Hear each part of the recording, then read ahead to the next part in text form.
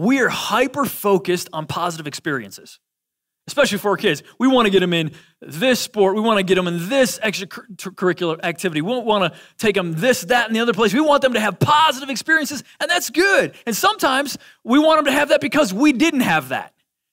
I say, well, I want them to have this thing because I went without, or we had a very meaningful experience. We're like, man, that was really good. I mean, that would really shape me, and I really want my kids to take part of that. And that is all great too. Nothing wrong with giving our kids positive experiences. What becomes wrong is when we're so focused on experiences, which cost resources, cost time, that we miss focusing on relationships. Those good relationships that really are going to shape them as they get into adulthood. See, here's what I found out. Some of you know this. By the time we get into our 30s, I mean, we've had a lot of experiences, and some were good and some were bad, but the thing that is making life worth living once you reach a certain age is not our experiences anymore, because we can always have more of those. Rather, it's our relationships. It's the meaningful relationships that we have and the meaningful work we do with those people we're in meaningful relationship with. So here's the problem. We've got parents that are hyper-focused. Hey, put all these experiences into kids. Just pump them up full of experiences. And they are experience rich, but in the pursuit of that, we can become relationally poor. So here's what it looks like. It looks like, well, you know what? I got them, I got them into the right college or whatever. Honestly, I don't remember the last time we sat down and had a heart-to-heart. I don't remember the last time we had dinner together. But I checked it off. I got them the experience. Or we went on that trip and it was really good, but the truth is, I haven't looked them in the eye.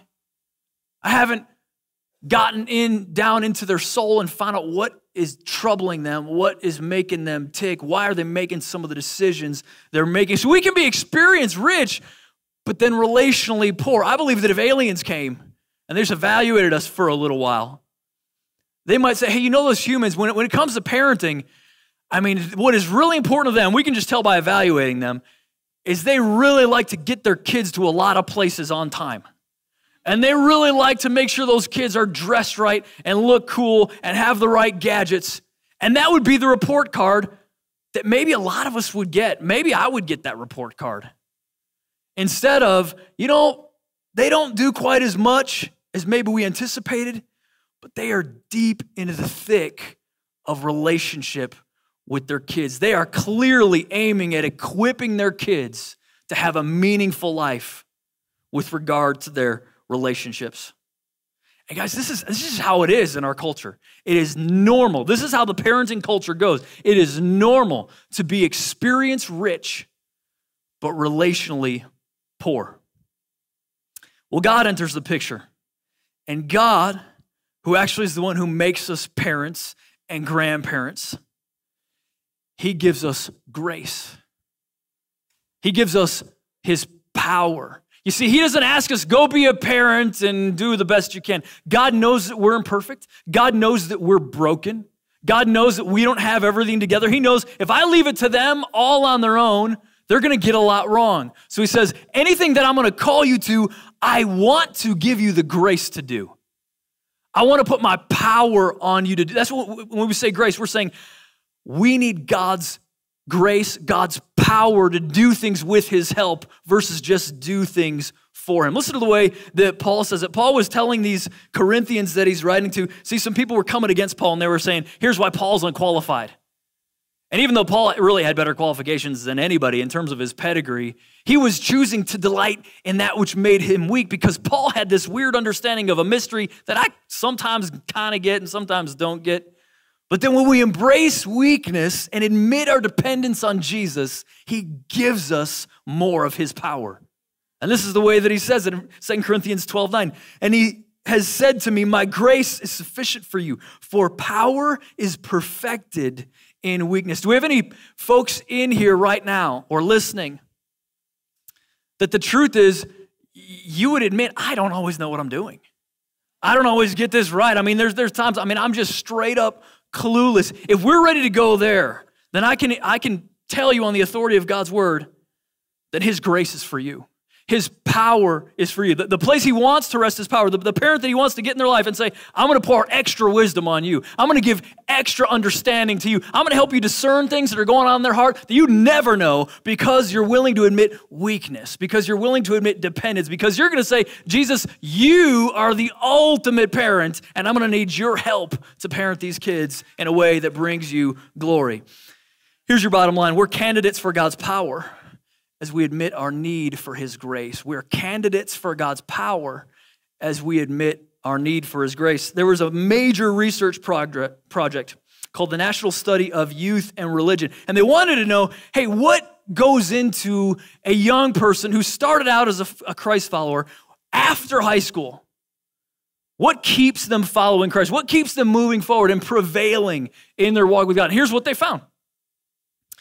They found that teenagers are most likely to retain their Christian faith into adulthood if they have meaningful and healthy relationship with their parents, a faithful Christian mentor outside the family, and with God himself. What did that project just describe?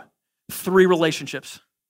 3 relationships that are crucial, that parents need to ask some questions about these 3 relationships in our young ones and the people we influence in their lives. So let me ask you these questions. These questions are going to be so they're going to bring some definition to this series. If you get nothing else out of this series, if you just ask these 3 questions, you're going to be better equipped to parent whatever stage your kids are at, whether they're 6 or 60, you're going to be better equipped to help influence them positively. Here's the questions. Number 1, what are you doing to enhance your child's relationship with you? What are you doing to get that child closer to you? Number 2, what are you doing to advance your child's relationship with God? So if they're still in the home, when they leave the home, they're convinced, I am someone who is accountable to a real God, and I'm on the hook for pursuing him. And number 3, what are you doing to influence your child's relationships outside the home? And we don't just mean protect them from bad kids or bad folks or whatever, but influence them toward people that, relationally speaking, are probably going to bring along some game changers into their life because those folks are a tremendously positive influence on them. And what are you and I doing as parents to help that? See, here's what we know. With regard to these questions, it's not a question of whether or not we're influencing kids in this way. We definitely are. The question is, are we doing it intentionally? So you may be negatively influencing your kids in those directions, or you may be positively influencing them, but we're not asking that question. We're asking, are you and I doing it intentionally? Meaning, are we recognize God has delegated this responsibility to me, and so by golly, I'm going to do it. I'm going to be the one. I'm going to think it through. I'm going to make sure for the rest of my years on this planet, I'm going to do whatever I can, whether it's the child that I babysit, whether it's my own kids, whether it's my grandkids, whether it's the neighbor kid across the street. I'm going to do whatever I can do to be a positive influence in that child's life. So here's what I'm going to ask everybody to do. I'm going to ask you today to take responsibility for being an intentional spiritual influence in your child's life. Take responsibility. Can somebody say, take responsibility? You guys know this. There's so many awesome parents here, but the reason you're awesome, if you're awesome, is because at some point you decided it was on you. You decided it was on you. It wasn't on anybody else. It wasn't on the church. It wasn't on the school. It wasn't on anybody but you to take responsibility for an intentional spiritual influence in your child's life.